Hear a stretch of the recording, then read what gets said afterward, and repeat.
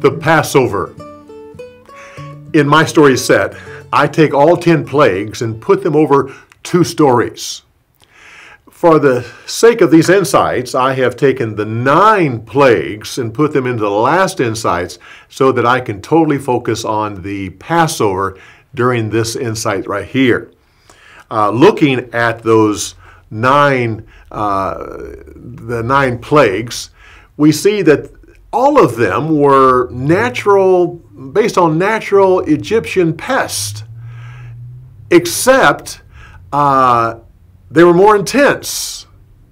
And they all happened within 1 month. And on top of that, they were prompted by Moses. He started them and he stopped them. And all of them were focused and directed towards Egyptian gods. Matter of fact, God says, I will execute judgment against all the gods of Egypt.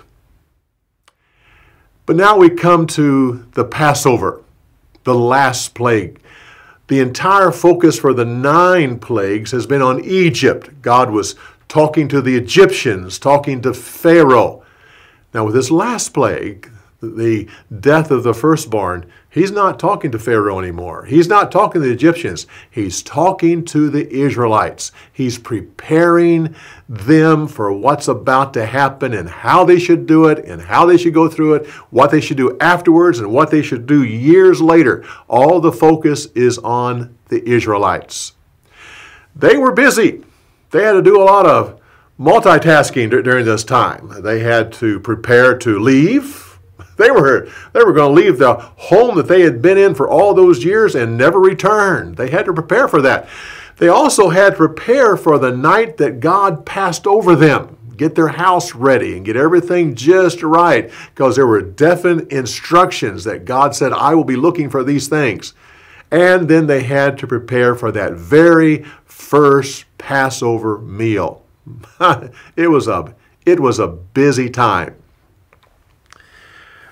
When we talk about the Passover, we have to realize that it is the bedrock of the Jewish faith, of the Jewish religion. It was the bedrock of their relationship with God. It is the one thing that would hold the people together no matter where they moved in the world. It's the one thing that they had in common and they held to. It was so important that God had them change their calendar. Their calendar was based upon what they thought was the month of creation. But now God said, no, this is so important. You are to base your calendar to begin on the month of Passover. Very important.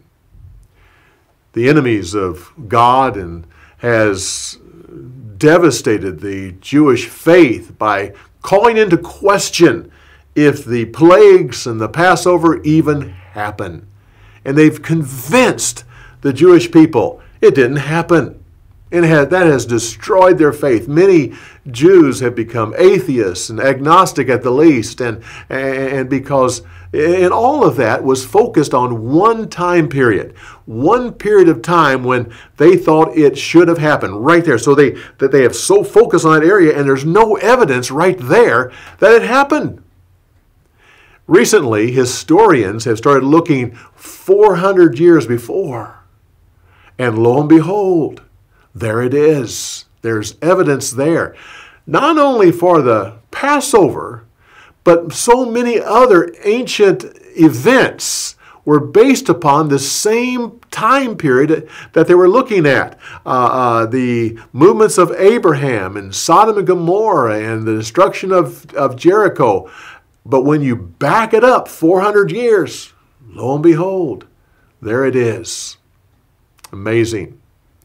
Well, even in Christianity, we have deep roots into Passover. Christ himself, the Christmas shepherds, had to do with the Passover. The entire life of Christ surrounded various trips that he took to Passover. The Last Supper was a Passover meal. His death and resurrection surrounded Passover. Even details of how everything happened was based upon Passover. And even today, our faith today, when we take communion and have the Lord's table, that's really a simplified Passover meal, remembering Christ. Well, so many more things we could say about Passover. It is so vital to Judaism and also to us that have a relationship with God through Christ. Come back when we give you more insights on the story.